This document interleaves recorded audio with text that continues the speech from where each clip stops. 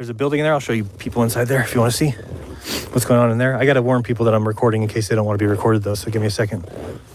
Kind of the agreement that we're all on. So I just will show you this room and where we've been staying for the last...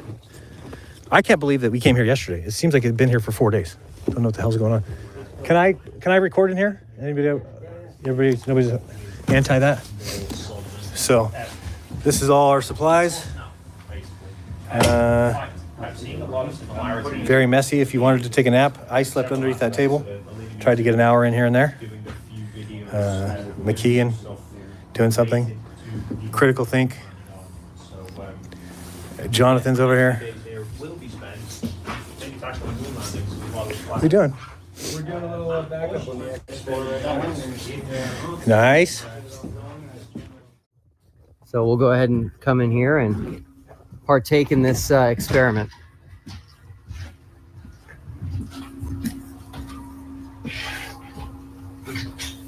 So yes, this is my primary which is under the so I'm going to start here already, and it's pretty much something very good. It's better, and we wait on top of the mess. Let's see still, because it will make waves. You can see that moving. So we've got 75, 76, so close. What needs? Awesome. So, there you go. Thank you so much. All right. Glasses back on to be outside.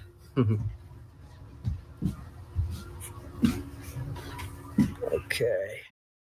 Christian, Ahmed, wait for your turn. Thank you, Christian, for the question. Miss, and go ahead.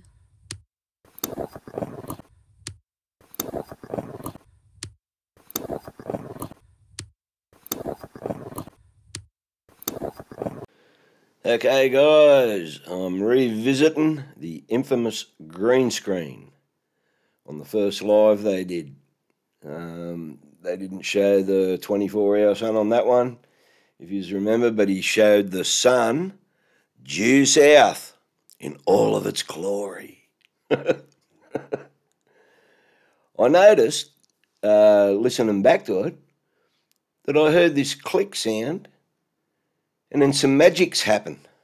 Well, there was more than one thing that happened anyway. So I heard a very pronounced click noise. So that could have been a mouse click in software. They could have been using some hardware to flick to change into a green screen. We're going to have a bit of a look at that. Okay, I'm going to run the click clip a few times, and I'll put some arrows and I'll explain what I'm saying and see if you can see it as well. But there was no green screen prior to this, and it was not long after this click noise that we get the green screen. And we see some funny things happen when that click goes.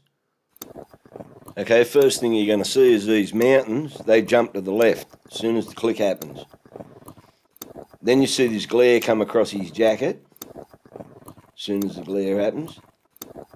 And then when you look at the sun, you'll see the sun is sort of like appears in a position and then retracts back over to the right to where it ends up.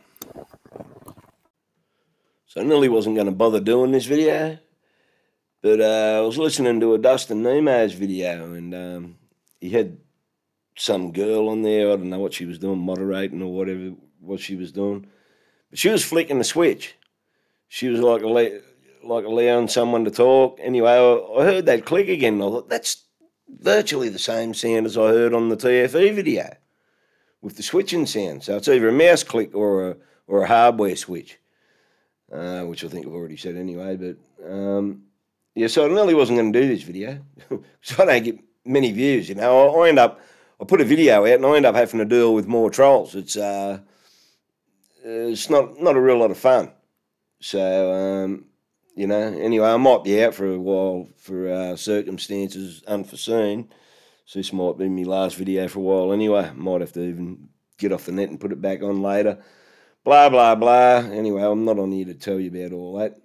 But, yeah, I'll just show a couple of things, what you can do. You know, like if you're a live streamer and you do OBS, there's a plug-in for that called Teleport.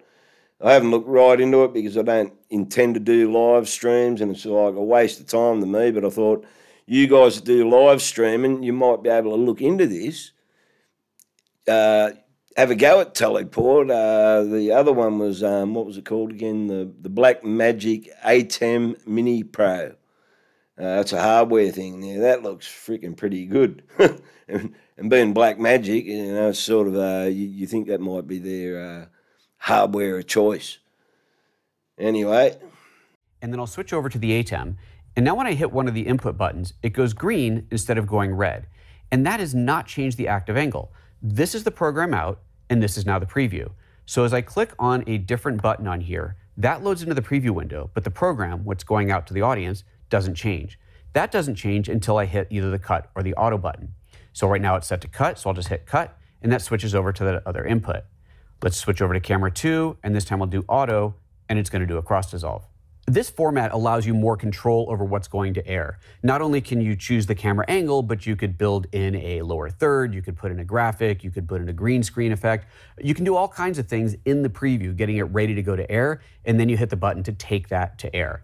Or again, if you're switching by yourself, then it's a lot easier to just hit the button once and have it switch. Okay guys, I'll leave a link in the description to the TFE video where it goes click. That'll be a timestamp link. Make sure you download it, because as soon as they see this video, they're going to go in and sound edit it and take that click noise out of it. I'll leave some links to the videos, to this ATEM Mini Pro, and to Teleport as well. So I'll leave you with the TFE click sound, and that'll be me. I'm out. Thanks for watching, guys.